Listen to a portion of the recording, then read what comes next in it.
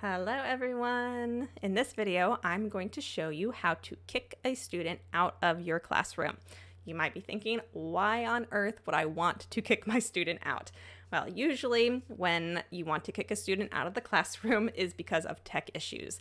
For me personally, the tech issue that I've had to kick a student out for is when she wasn't able to see me. And it's always this one student, there's something with her device or her internet, because it only happens to her. It hasn't happened recently, luckily, but she'll just randomly during class say, "Teacher, I can't see you." She can see everything else, she just can't see me. And she can't explain what she sees. She just says, "I can't see you."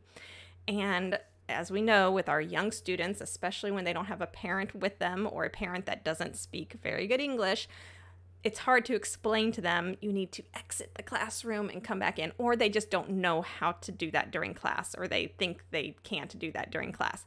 They are confused. You could always try Google Translate, but again, you don't know if that's accurate or not. And usually the student's just looking at you like this, like a deer in headlights. What is this lady trying to tell me to do?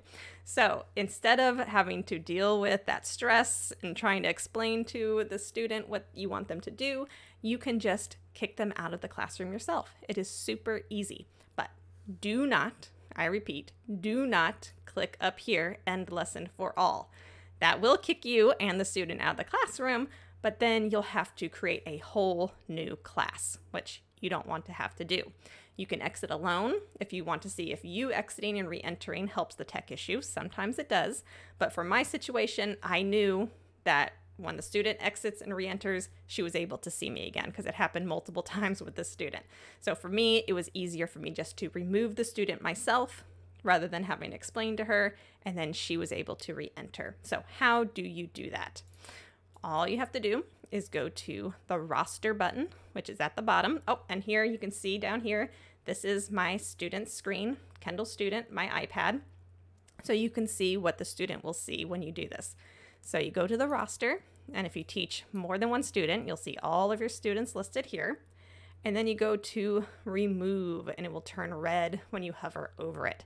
When you click on this, be very careful of what this says. Usually it's at 5 minutes. Now it says banned from classroom. I think it's because I already did it once. So when you click on this, you want to change this to remove from classroom once, all the way to the left.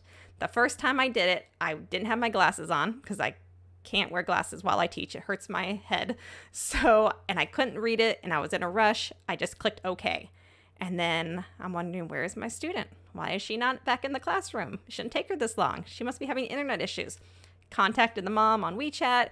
She says, teacher, it says we can't enter for 5 minutes. I was like, oh no, that's what that message said. So always change it. It will default to usually 5 minutes. Always change it all the way to the left. Remove from classroom once. That simply means they can re-enter immediately. Do not make the same mistake as me. Then I had to make a new classroom because I didn't want to make my student wait 5 minutes to re-enter. So once I click on OK, it will immediately kick the student out of the classroom.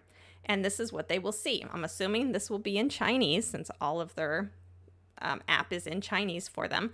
You have been removed from the classroom and you can re-enter. So they will know, oh, re-enter the classroom, boop. And they are back in, just like they re-enter the first time.